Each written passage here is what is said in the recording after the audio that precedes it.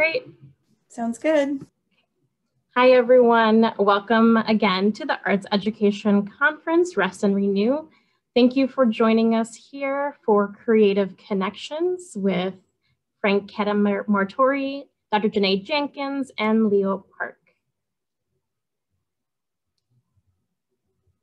So here is a reminder of the values that have informed this conference and what we'd like to uphold today. Take a moment to choose a value or values that you'd like to focus on in this session or throughout the day.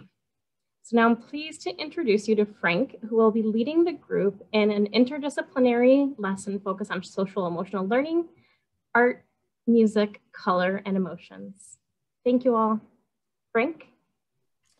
Okay, hi everybody, I'm Frank Cademartori. I teach at a charter school called CSCS Irving Park.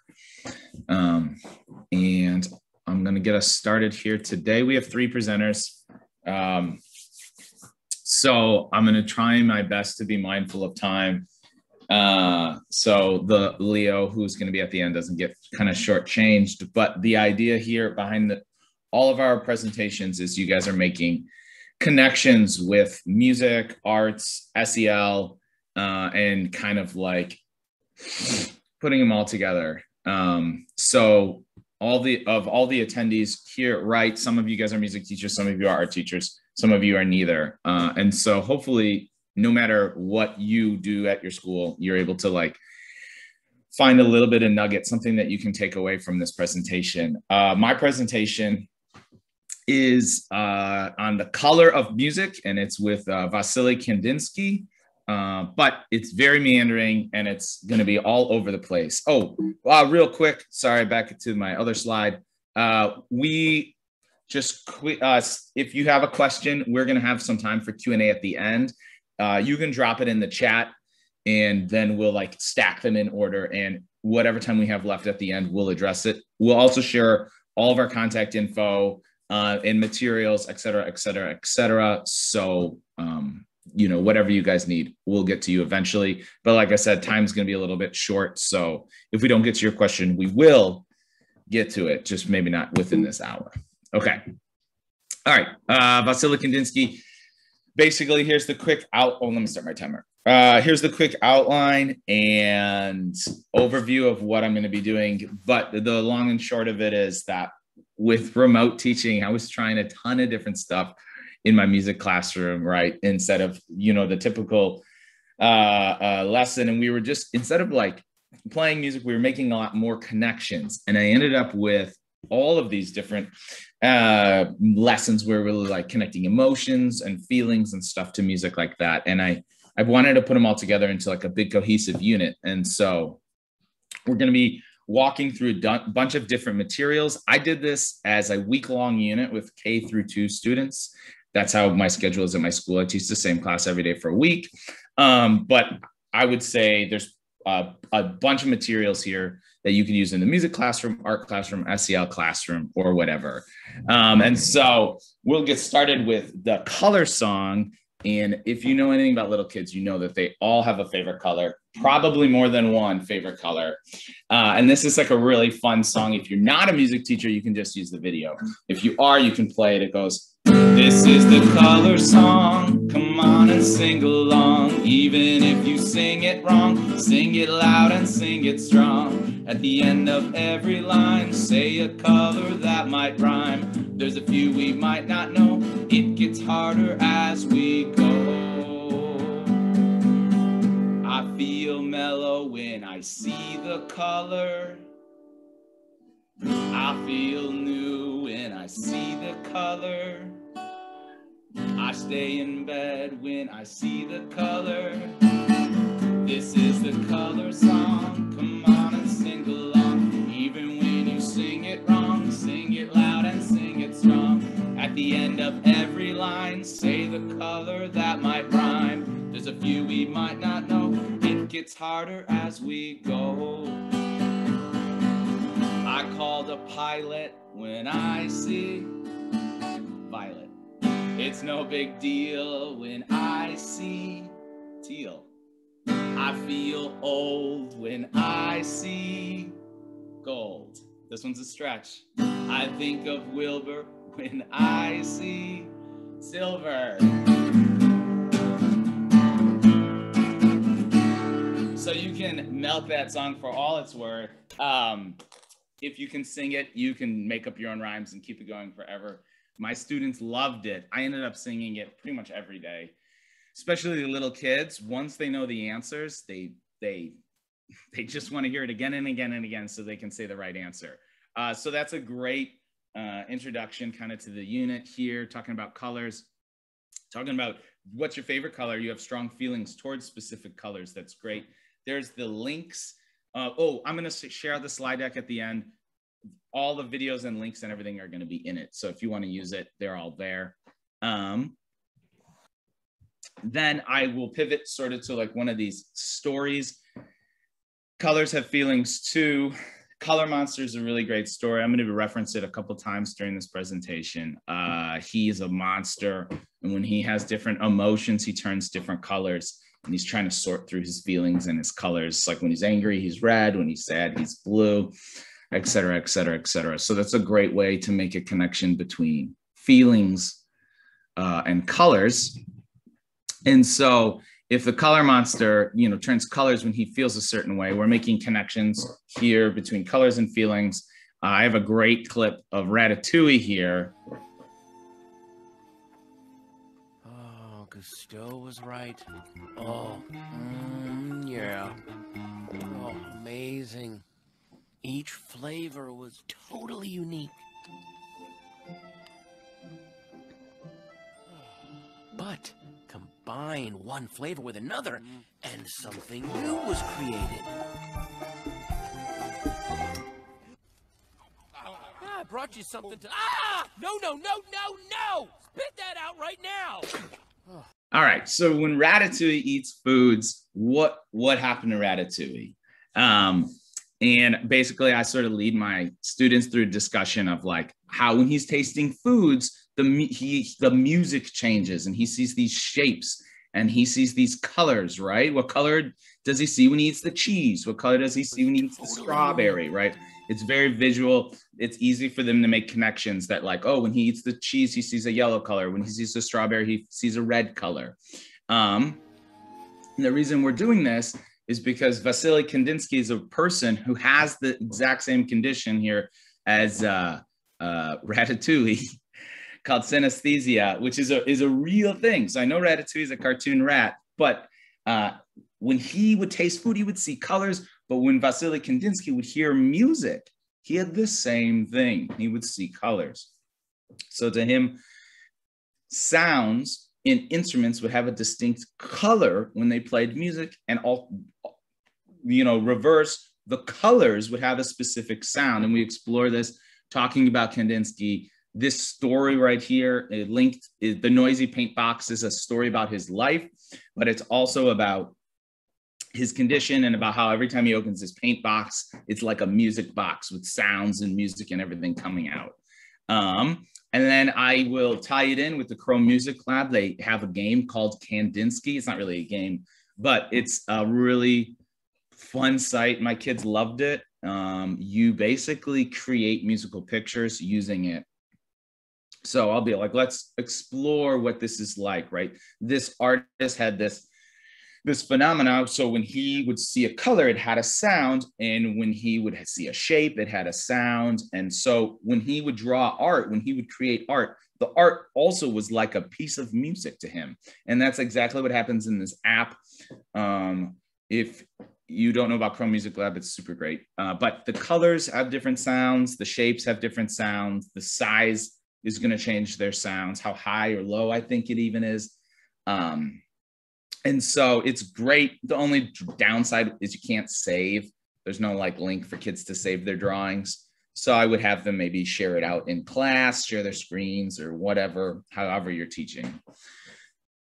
So that's my big push right now. We have established, Q&A at the end. Sorry, bad habit. But my younger students have iPads, but you could use it on Chromebooks or whatever.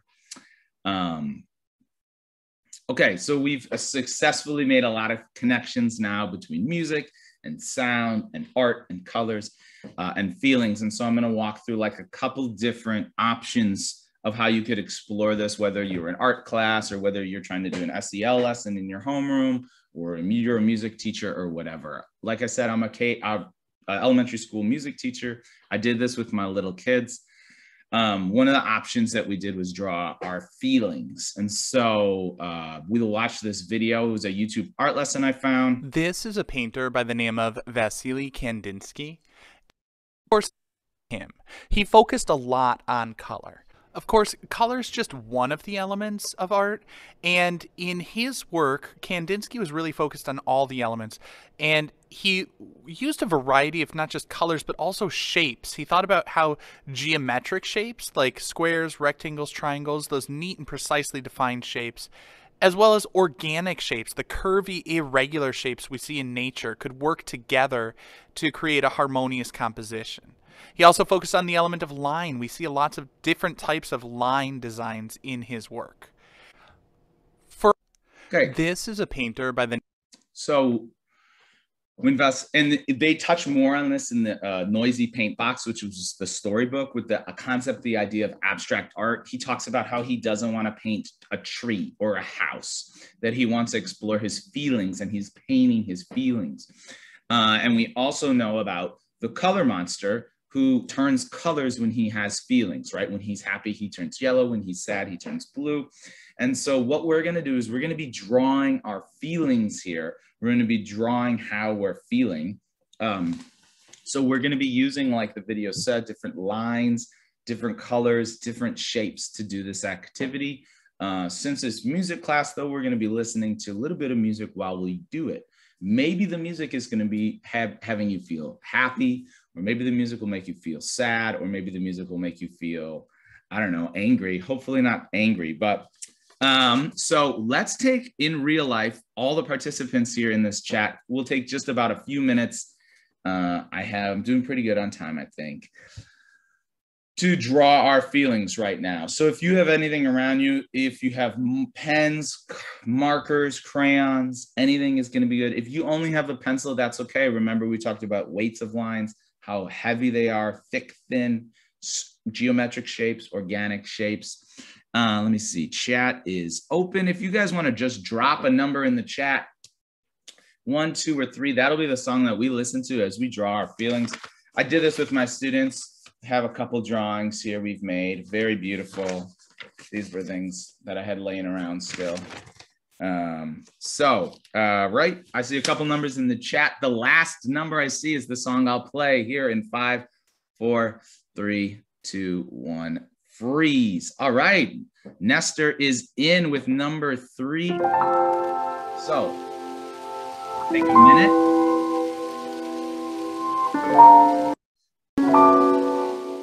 We're going to be thinking about the music, thinking about our feelings.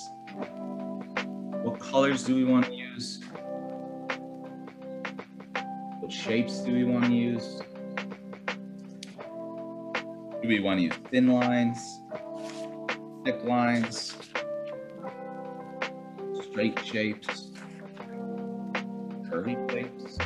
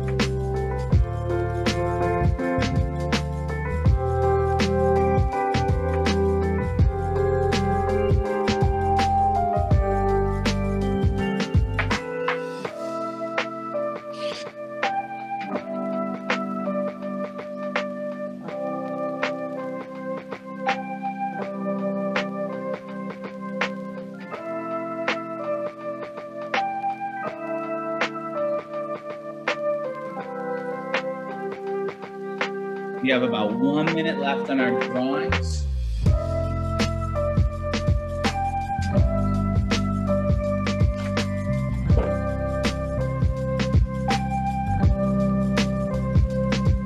song is making me feel calm, and the color monster was calm, he was green. I'm gonna try and add some green to my drawing.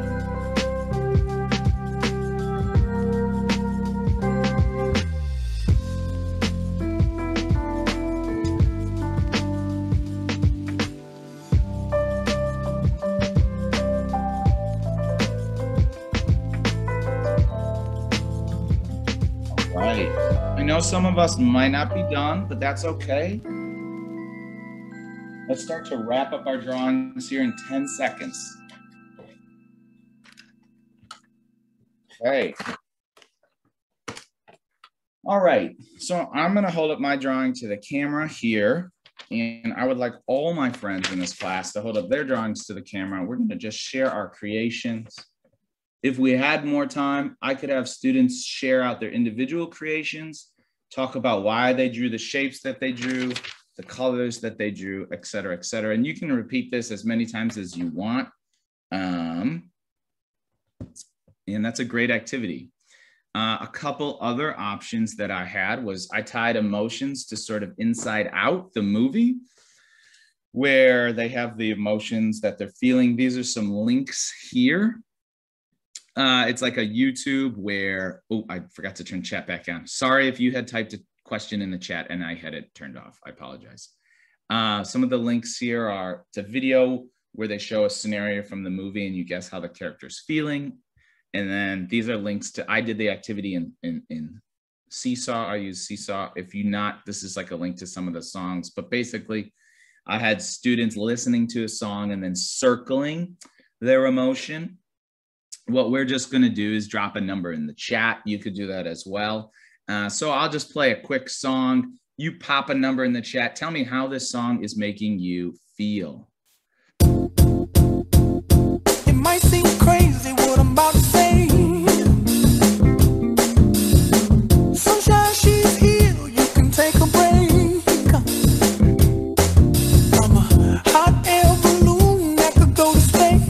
All right. And so I have a bunch of songs that I'll have students, they choose, I color code them, or you could give them letters, what song you listen to, and then they circle how it made them feel. I have them do this. You could do this together as a class, you could have it async, whatever you want. And then, oh, there's my timer. All right, I'm almost done. An option, I didn't do this, but I was just thinking if you have older kids or if you really wanted to like have this be with a more SEL bent, you could have them choose a song that they like, talk about what they think the mood or the intention of the song is, citing evidence from the song as to why it might feel that way. Like I said, I did this with K through 2. Kindergarten, they don't have songs that they like really, other than songs you sing in class. So I wouldn't do this activity with my little kids, but if you wanted to do this with older kids, you could do that as well. So a couple of resources here. Like I said, I've actually taught these lessons with my students. I just uploaded all my PowerPoints and worksheets and stuff in the Drive. If you want to grab them, there they are. I also have a quick teacher's guide, how to walk through the lesson, and this exact slide deck. Like I said, remember all the books and everything and videos are linked. And that's pretty much it. So that's my connection between music and art and color and feelings and sound. Thank you, Lube, for dropping that in the chat. If you guys have any questions, feel free to email me or ask them at the end. But I want to, don't want to take up any more time because we have 2 more phenomenal presentations. Dr. Jenai Jenkins is next. You ready, Jenai? Ready. All right. All right. Hello, everyone. Making sure I'm sharing my screen.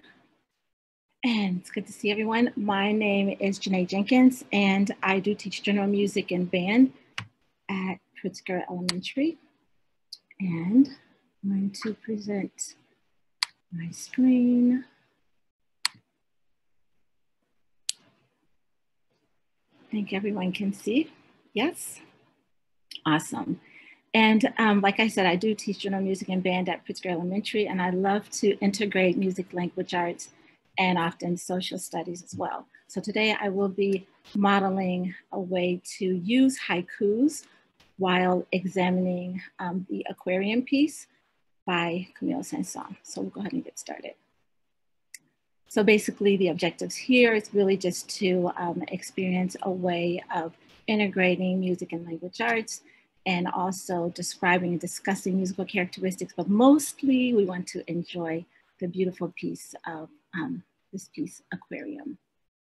So I'm gonna do this by first defining the haiku, and this is basically, I'm taking you through what I would do with my students. I would first define the haiku and then explain the activity, give you 5 to 7 minutes to create your own haiku, and then maybe hopefully hear from some of you that might want to share your haiku.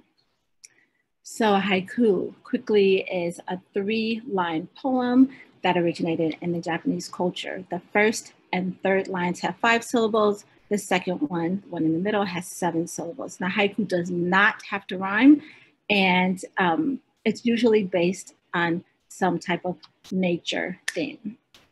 So in this activity, you will pick an underwater slide. I'm giving you 8 options. So you would just choose one, and on each slide, there are prompts that are provided for you. So the prompts might focus on musical characteristics or characteristics of an ecosystem, maybe the feelings that are portrayed in the piece. So you will create a haiku on one of those slides. Once you create your haiku, you will add the pictures, some pictures. There are pictures that are available in the margins. All you have to do is drag and drop them over, and you can have some pictures added to your slide along with your haiku. So once you do that, you might want to read through it out loud or silently, whatever your preference. But I would encourage you to play the soundtrack. On each slide, there is a speaker button so that you can play the piece Aquarium while you read your poem. So then once you've done that, after 5 or so minutes, maybe some of you would like to share with the group. So here, I'll just go through the different options that are available. These are the options. And then feel free to choose one. Maybe you want to just start from scratch, not using any of the prompts. You can use this one.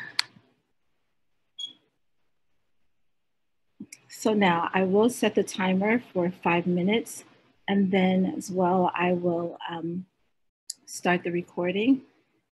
If we need extra time, you can feel free to let me know, and let's get started.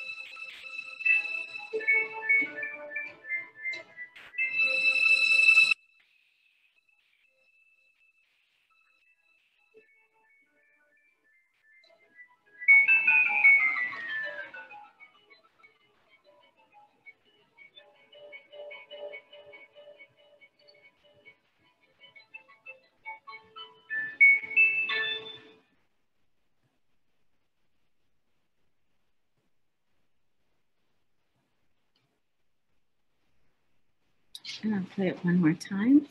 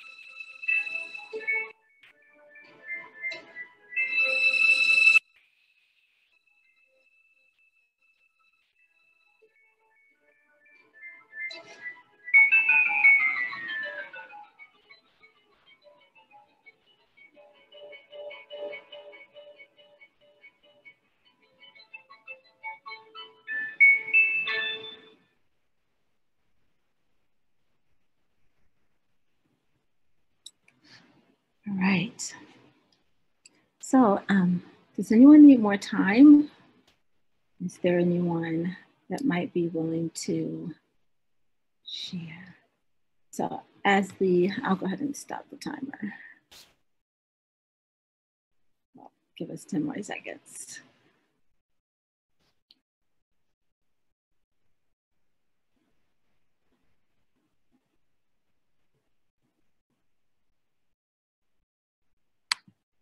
All right. So now, is there anyone, let's go ahead to the next slide. If there's anyone that I can't see the chat, so I'm not sure if there's someone that said they needed more time, but feel free to let us know. Okay, we're good to go. So is there anyone that is willing to go ahead and share your haiku? And if you are, you can just drop your name in the chat, or you can just unmute and say your name. But we would love for you to share your haiku, and you can even play the music behind. I would usually encourage my students to try to read slowly and not rush through it, just to enjoy the experience of the haiku. Also enjoy the music as it plays. Anyone? Jonathan? Yeah, right. I don't have any music with mine, but I thought my haiku was kind of cool. Okay. So, swim, silent sea, away, awash, foam eaten, pray, pray, food eaten. Thank you. It's awesome. Awesome. Yeah, snaps and claps. Thank you. Thank you for that. Jenai, we have a couple in the chat. Okay. So Kelly said Friday, end of quarter, whoops. And then Michael asked if you can share next. All right. I'm going to see if I can play the recording. Never mind. Go ahead. Lillian, since you can see the names, can you go ahead and sure. Michael will go first, and then Charlie will be on deck. Awesome. Thank you. Okay, sorry, there's a little background noise. I'll begin the haiku. I touch the cool sand, press fingers in and push off, and rise to the sun. Nice. Thank you so much. That's awesome. And I appreciate the slow tempo that you both have read. It really helps the calmness. It helps us, it allows us to really enjoy and listen to your words and the meanings. All right, who's next? Charlie is next, and then Trevor is on deck. And then Jenai, can we have one more? Because we have one more that I'd like to share. Yep. Okay, okay, great, thank you. Go ahead, Charlie. Hi, thanks. How the coral thrives, be the ocean, not the wave. In the depths you breathe. Nice, thank you so much. You're welcome. Snaps and claps for sure. And I just want to encourage you guys to think about, and I'm sure you are, but think about the music of Aquarium and how it would fit as background to what you're saying, and also how your students would be able to appreciate hearing the music and getting more familiar with the music as it's heard. Okay. How many do we have time for? We definitely have time for 2. Okay, so Trevor is next, and then B. Mangrum is on deck, and then that will be the last one. For those that also volunteered, feel free to drop your haiku in the chat so we can kind of share your experience and what you have to have. Forgive me for riffing. It felt easier to sit at the piano than to figure out the tech to play the audio over me. So.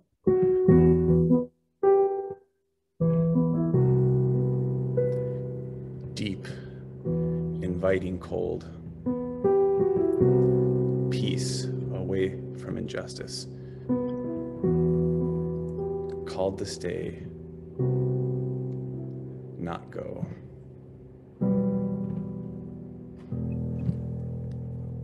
Thank you. Nice. Appreciate that, and appreciate you playing the piano along with it. Awesome. And you said one more, Lillian? Okay.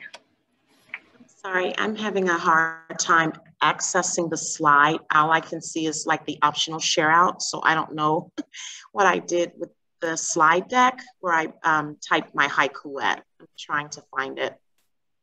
Okay. Do you need to press escape and that might take you back? Oh, okay. Let's see. Yeah, thanks. That helped. Okay. Let me find the slide deck that I wrote it on. Gosh, I'm having the hardest time finding. Okay, there it is. Okay, it says, okay, I can't play the music, but it says, glistening waters, billowing softly, tranquil, carries me away. Nice, thank you. Snaps and claps. So thank you to all of you that did share out, and I so appreciate that. And so I just want to encourage you to incorporate haikus. There's so many ways you can use haikus this way, but also when we were in person, when I was in person with my students, we used physical instruments, percussion instruments to just accentuate certain words that that we put in our haiku. So that would also expose the students to different types of instruments and the textures of different types of percussion instruments and how to actually play the different instruments. So I hope this was helpful. Let's see, we have just some spread the word for the about the conference, just what you've experienced, some of your takeaways. And I will pass this on over to Leo. Leo, are you ready? Good morning, everyone. Hope you all are well. Give me 1 second while I get the slide deck up. Can everyone see that?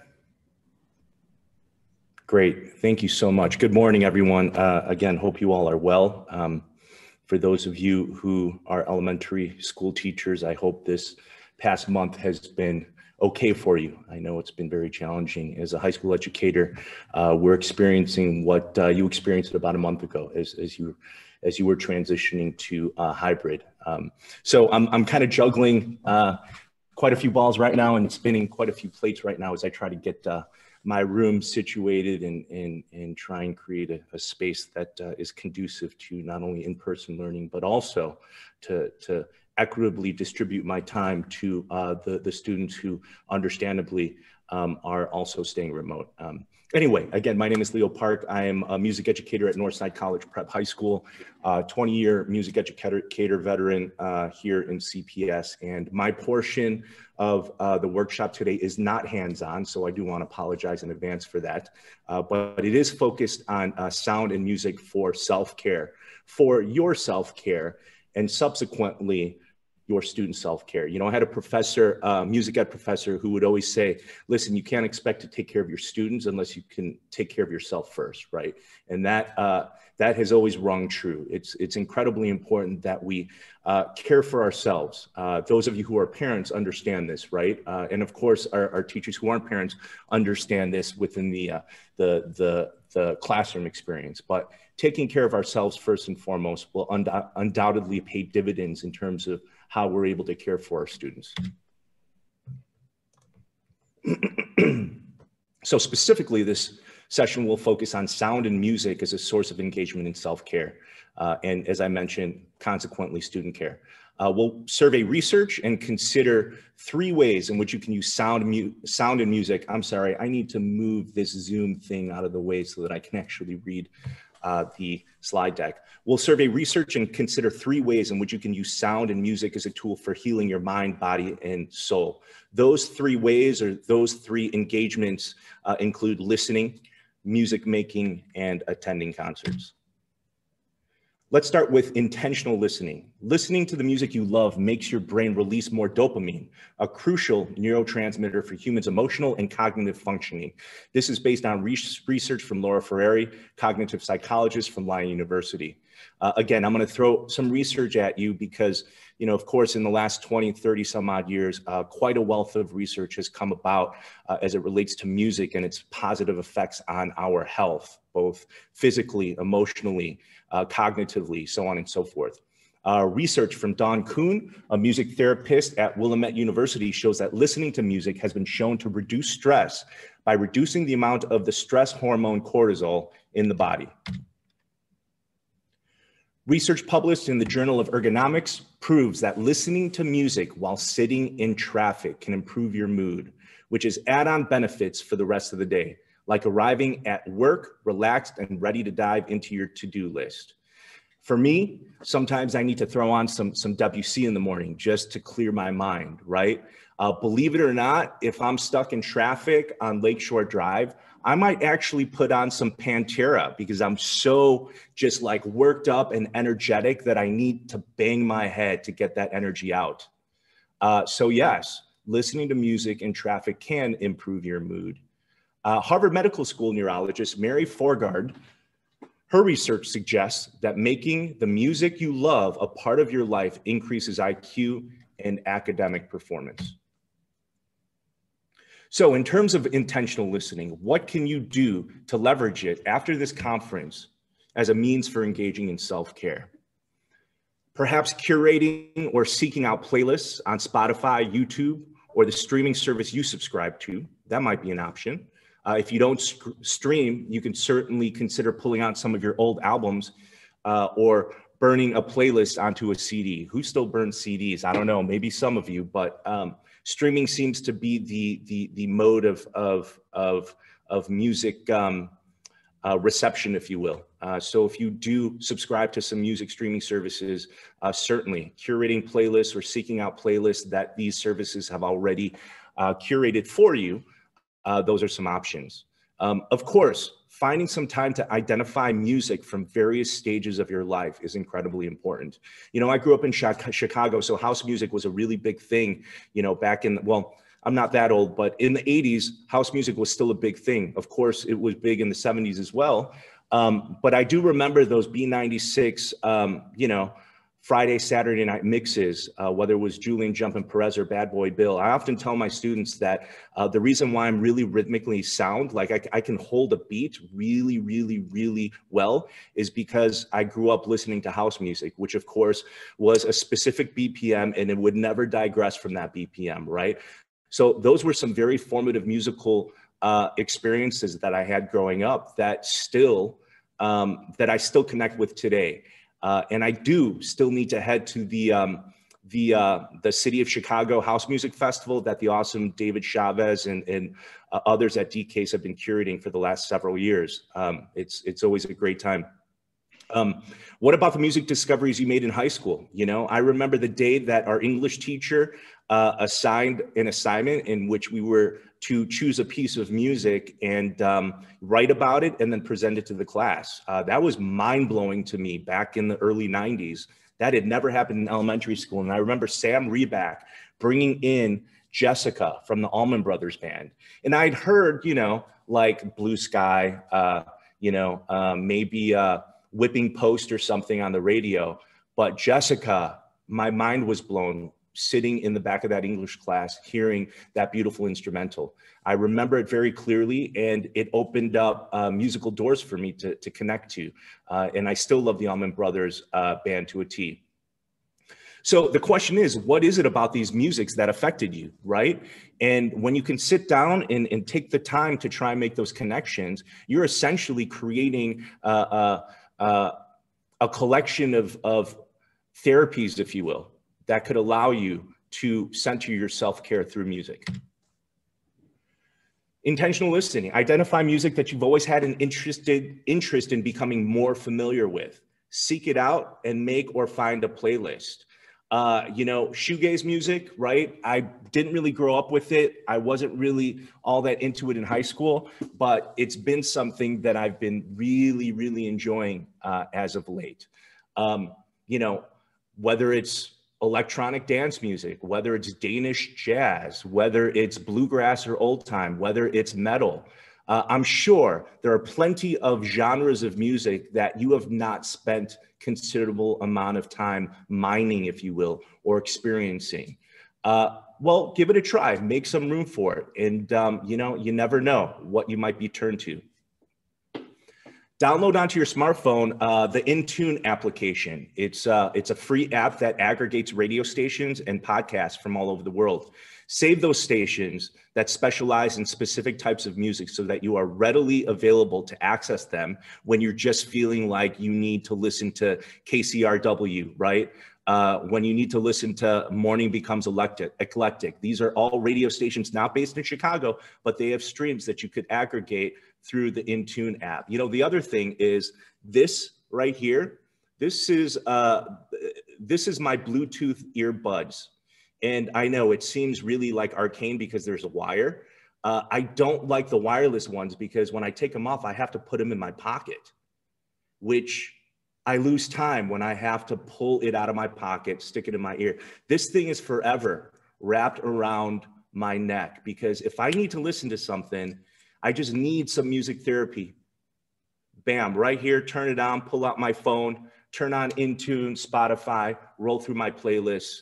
This morning I was listening to singing bowls with some nature sounds to just get me relaxed at the beginning of the day.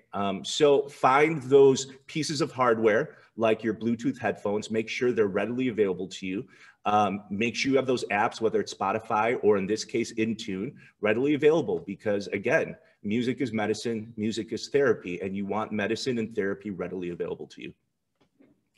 Do a little research on your car radio and satellite stations.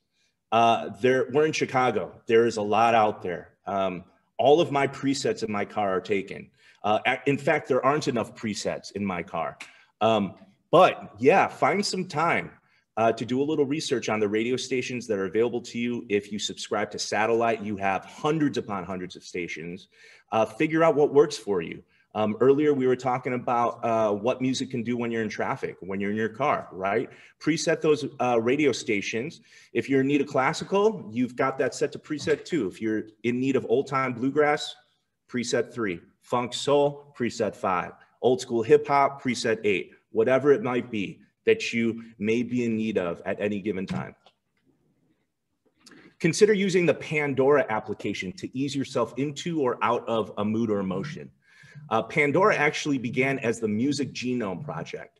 The Music Genome Project. Those three words juxtaposed against each other is enough for me to, what is going on here? What is this really interesting thing? And it certainly is a very interesting thing. In a nutshell, it's a protocol that filters a song through approximately 450 objective musical genes or attributes that a team of musicologists analyzed to curate playlists for Pandora. There is a hyperlink to a New York Times article about Pandora and the Music Genome Project. So check that out when you get a chance. Consider sound-based intentional listening. You know, we've been talking about music. What about sound, right? Singing bowls. I was just mentioning that this morning I was listening to singing bowls interspersed with sounds of nature, birds chirping, you know, kind of a light sort of rumbling thunder in the background, a really hard rain, ocean waves crashing up against the shore. All of that stuff just kind of transports me. And sort of clears my mind and kind of sort of cleanses my body of, you know, maybe some negative things that may have been percolating in the last week or so during the stress of transitioning to hybrid in person. Binaural beats is something, there's some research on binaural beats. It has to do with sound waves, specific sound waves being fed into your left ear through headphones and adjust its sound wave ever so slightly in your right ear. There is some research around it. It isn't extensive. It works for me. Again, it's kind of like, you know, what would you call it? Sort of a placebo type thing. Whatever works for you. It certainly works for me. I've got an app on my phone. It's free. It's called Binaural, and it lists the different brain waves, the bottom and the ceiling of what a meditative brainwave would be like, what a deep sleep brainwave would be like. And they adjust the sound waves to that to get your brain to sort of react and adjust. Again, checking out binaural beats is something that you might want to do. We're gonna hold off on suggestions regarding things that you've been doing. I just wanna get through the presentation first and we'll see what happens. But if you do have suggestions, hang on to them so that you could share them with us at the end of this portion of the workshop. Let's move on to music making. So science has shown that musical training can change brain structure and function for the better, which is important, of course. It can also improve long-term memory and lead to better brain development for those who start at a young age. Simon Landry, researcher at the University of Montreal, found that musicians have faster auditory, tactile, and audio-tactile reaction times.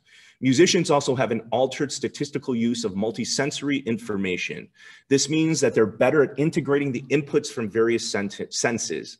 If you haven't already done so, there's this incredible TED Ed video about the positive effects that music making has on the brain. It has over 10 million views. I've hyperlinked it here. I show it at the start of every school year to my students.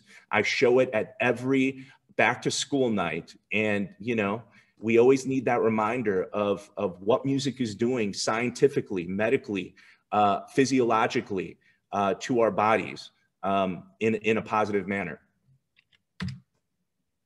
Longitudinal studies have suggested that children who do 14 months of musical training displayed more powerful structure and functional brain changes. You know, Gustavo Dudamel, he is the principal conductor of the LA Philharmonic. He came to us by way of this incredible music program, socially sort of centered, government supported music program out of Venezuela called El Sistema. When he came to the United States and he was appointed as director of LA Phil, he wanted to start a program in LA. And I'm blanking on the name of this youth organization, this youth music organization, but they partnered up with some universities and they are in the midst of a longitudinal study based on inner city LA youth who are engaging in long-term formal music education experiences and comparing it to, unfortunately, those who aren't getting those formal music education experience. So I'm really excited to see what their findings will be. once they're published. These studies prove that learning a musical instrument increases gray matter volume in various brain regions. Again, fMRI machines, so helpful these days in us being able to capture such data. It also strengthens the long-range connections between them. Additional research shows that musical training can enhance verbal memory, spatial reasoning, and literacy skills. Quote, music reaches parts of the brain that other things can't. It's a strong cognitive stimulus that grows the brain in a way that nothing else does. And the evidence that musical training enhances things like working memory and language is very robust. This is a quote from Catherine Loveday, neuropsychologist at the University of Westminster. So a few more positive implications for music making. That comes from music making, I should say. It strengthens bonds with others. If you play in a band, if you play in a string quartet, a brass quartet, a symphony orchestra, a church choir, these social musical interactions, they strengthen bonds. It strengthens and builds memory and reading skills. Playing music makes you happy. Musicians can process multiple things at once. Music increases blood flow in your brain. It helps the brain recover. It reduces stress and depression. And musical training strengthens the brain's executive function. So what can you do after this conference that leverages music making as a means for engaging in self-care? Well, learn an instrument you've always wanted to, but just never had time or motivation to. I'll tell you what, this pandemic has me playing more electric bass than I've ever played in my life, more guitar than I've ever played in my life. And it's given me some time to stay connected with my violin, no doubt. You know, I'm able to explore these things that I just never sort of centered or prioritized. I encourage you to do the same. Yes, you'll have to have a budget for lessons and classes, but the return on your investment is self-care, right? Peruse the Old Town School of Folk Music website or other music schools that offer adult music classes. Again, back to that quote from my professor, center yourself, care for yourself first so that you can care for your littles, whether they're your children or your children in your classroom. And of course, as I mentioned, church choir, right? If you're religious, perhaps your worship community has a choir or ensemble that you can get involved in. Other things, if you're already a musician, or if you did play an instrument when you were younger, what can you do? Etch out some time during the week to practice, to jam, to perform, both individually and communally. Look into lessons or seek out online lessons or online courses. There are a lot of online courses these days. You know, obviously we're all stretched thin. If you can't get to, you know, private lessons or small group lessons at your local music school, seek out some online courses. We talked about communal music making, right? Check out the 63rd Street Beach Drum Circle. They've been at it, I want to say, since like the 80s, possibly the 70s. They've been doing their thing for decades now.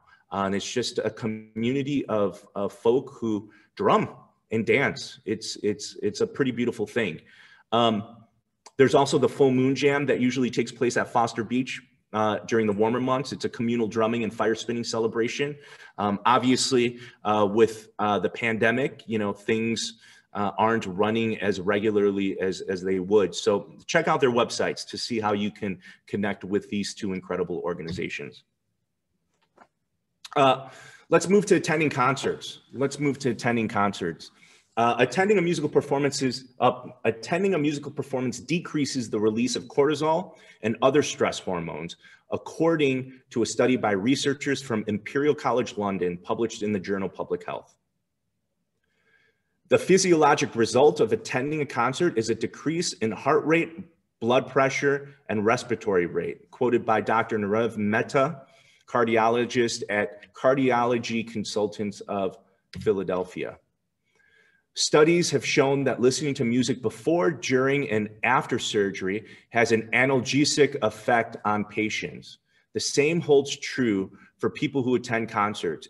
Analgesic, pain, right? It has an effect on pain, a positive effect on pain. It relieves pain. The same holds true for people who attend concerts, says Dr. Steven Eisenberg, an oncologist, rheumatologist, and internal medicine specialist based near San Diego. When you're excited at a concert, your brain releases endorphins, neurotransmitters that block pain. Listening to the music you love can increase your pain threshold. Yes, listening through headphones is one thing, but you see that live in concert, the palpable energy from the stage, the fans around you, everyone there for one reason, to connect with each other, the music and the band, or the ensemble, or the choir. Attending concerts, making the effort to get to a concert and enjoying the music with thousands of other people is a positive communal event that makes you feel connected to other people, which is good for your mental outlook and longevity, Eisenberg says. You're with your tribe and you did what you had to do in order to get there, whether it was lining up a babysitter, paying exorbitant ticket prices, or fighting traffic, Eisenberg says. You feel better if you are connected to other people, including people at a concert. Back when live music was still going, I had to make it a point to get to at least 2 music performances a month. It was something that provided me with the type of music therapy that I needed. We're getting there as this pandemic slowly sort of makes its way to hopefully a place where we can live alongside it in a safe manner. Listening to a favorite band or singer perform specific tunes can take you back to the time in your life when you first heard those songs, which helps you relive joy, innocence, disappointment, sadness, regret, fury from that period, says Thomas Bowden, an associate professor of religion at Fordham University who's written several books on music and religion. It's an opportunity to revisit something inside of you and think about where you are with that emotion now. It's almost like what you do in therapy. Exactly. Between walking to and from the concert venue, jumping up and down during the show, and maybe even dancing to one of your favorite tunes, you might exercise as much as if you'd spent 30 minutes on a treadmill. You may be moving half the time you're at a concert. You're getting in shape and not even realizing it. You know that you've really had a workout if the next morning after a concert, you have some sore arms, your legs are sore, your neck is sore from bobbing your head. That's a good thing. You've definitely burned some calories and engaged in some exercise, which, as we know, is good for you. People who regularly attend musical performances have a higher feeling of well-being than those who don't, according to a study by researchers at Deakin University in Australia. The researchers interviewed 1,000 people to gain insight into the relationship between their engagement with music and sense of well-being. The findings revealed that engaging with music by dancing or attending musical events was associated with a higher sense of well-being than for those who did not engage with music in these forms. I think even without this study, I think we all could recognize that this is how the study would have sort of panned out, right? We understand what attending live music can do. And, you know, again, your self-care, your attending of these concerts, your identifying the value of attending concerts to your health and well-being will eventually and subsequently spill to what you do in the classroom, encouraging your students and their families to go out and prioritize their self-care by going to performances and attending concerts. So what Thanks, Leo. I'm sorry to interrupt you. We have 1 minute left in this session. So if you want to take 10 seconds to wrap up your thoughts, and then there are a couple of questions that were elevated in the chat before and then a couple of resources we want to share with participants before we move on. Thanks, Leo. My sincerest apologies. So, you know, we are in the middle of a pandemic, but certainly venues are starting to reopen with restricted capacity. Summer's approaching. Ravinia has announced their summer concert season. And my contact at DCASE tells me that the city of Chicago will be moving forward. They will be moving forward with programming summer concerts at Pritzker Pavilion. So these are some opportunities. My go-to for concert listings is the Chicago Reader. You can filter the listings out by date and genre. So if you're feeling hip hop on June 10th, filter it out by hip hop, find those concerts on June 10th, and there you go. Feeling classical, filter that out. Find a concert to go to. Time Out Chicago, do 312. Those are other online portals that you can check out. And of course, there are Myriad of Block Parties and you know, the Communal Centered Front Porch Series concerts here in Chicago. So 3 things to center your self-care in terms of music and sound.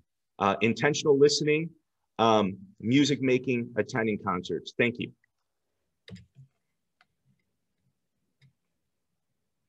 All you, Lillian. Thank you so much. Thank you everyone for joining us. I think Holly was going to do this. Do you want me to pass it to you and wrap up, or do you want me to just wrap up? Yeah, just go ahead. Yeah. Okay, great. So I'm going to, we've dropped this a couple of times. I'm going to drop in the chat 2 resources. It looks like Lupe already dropped them in. So the 1-page session handout has all of the slide decks and resources that were hyperlinked in the slide decks in that 1-page handout. The conference brochure has the join links for the next session that you will be joining in about 9 minutes. And then when you join the closing session, you will need your unique join link to join the closing session. I think I got everything. Facilitators and room monitors, please let me know if I missed anything. Otherwise, thank you all for joining us. This was magical. I appreciated all of the facilitation